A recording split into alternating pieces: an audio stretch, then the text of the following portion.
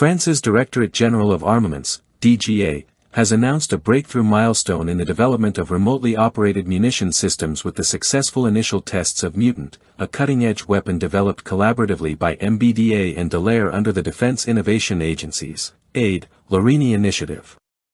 Conducted at the Missile Testing Center in Biscarrosse, these trials mark a significant leap for France as it strives to close the gap in a domain now pivotal for modern warfare.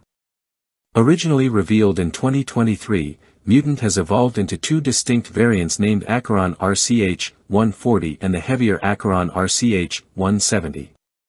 This next-generation system excels in detecting, engaging, and neutralizing distant targets, both fixed and mobile, at ranges exceeding 50 kilometers, with the RCH-170 extending this to 70 kilometers.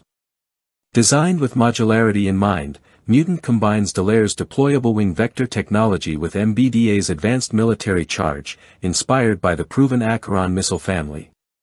Its architecture allows tactical flexibility including the recovery of munitions if strikes are aborted, optimizing cost efficiency while ensuring precision and battlefield adaptability.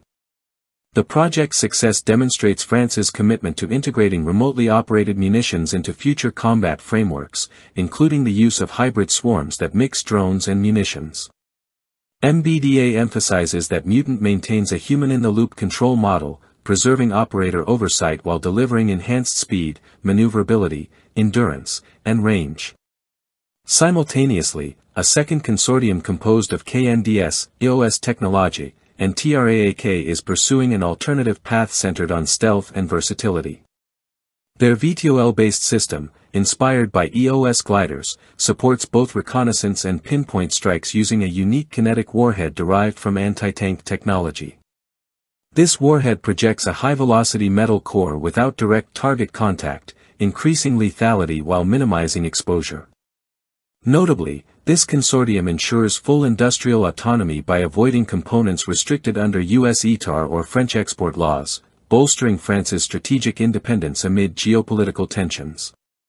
Beyond these flagship projects, France's efforts in the loitering munition arena extend further. KNDS, together with Delair and EOS Technologies, has introduced the Mutaris family, including 4 models with varied capabilities. Among them, the MV-25 Oscar, selected under the Colibri program, is already operational with Ukrainian forces after successful evaluations. The MX-10, with a 10-kilometer reach, is being delivered to the French army in quantities exceeding 460 units. Another model, the MV-100, based on the EOS Veloce 330 drone, achieves speeds up to 400 km per hour and ranges between 80 and 100 km, currently undergoing qualification testing. Thales has developed the Totatis loitering munition, with its Mk2 variant integrating AI-powered target recognition able to function effectively even when satellite signals are jammed. Additionally, MBDA offers the RD-120 Rigene under the diamond-shaped label by FLYAR, capable of engaging targets within a 50-kilometer radius. The LARINAE program imposes a crucial cost ceiling of €200,000 per unit to ensure economic viability for mass production, aligning with the French Land Forces requirement for over 1,800 units in the near future. Should forthcoming demonstrations through 2026 confirm the promising capabilities demonstrated so far, France will secure a sovereign, credible alternative to dominant Israeli, Turkish, and American systems.